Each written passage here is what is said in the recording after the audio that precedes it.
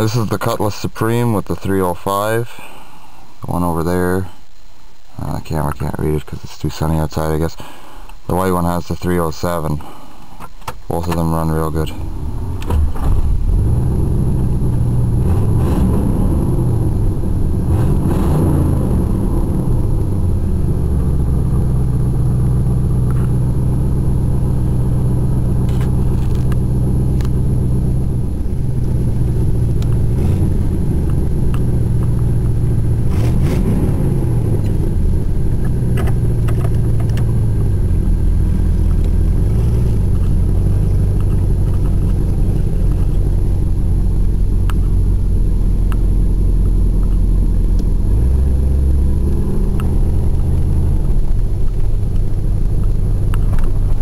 Better, but there's one busted shock absorber I've noticed in this car.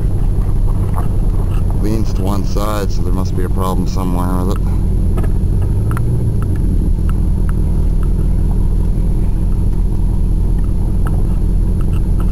It's hard to start, and when it's cold, but it's not too bad.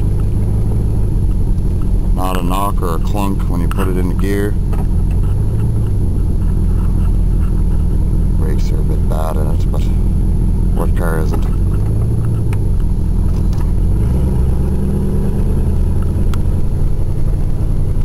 Second gear.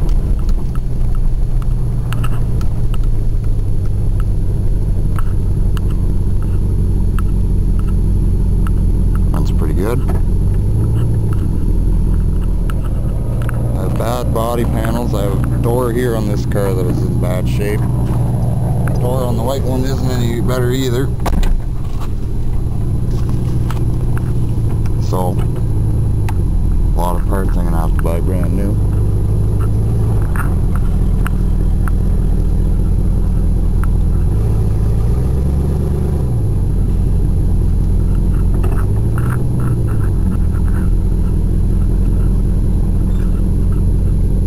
But it's a good running car. 305 is really good.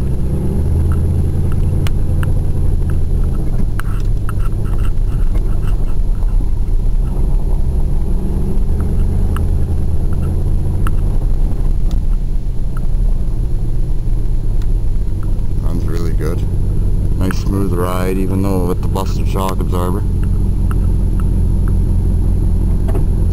This car originally had the original 307, but I guess the previous owner, or one of the previous owners rather, must have blew it up or something went wrong with it.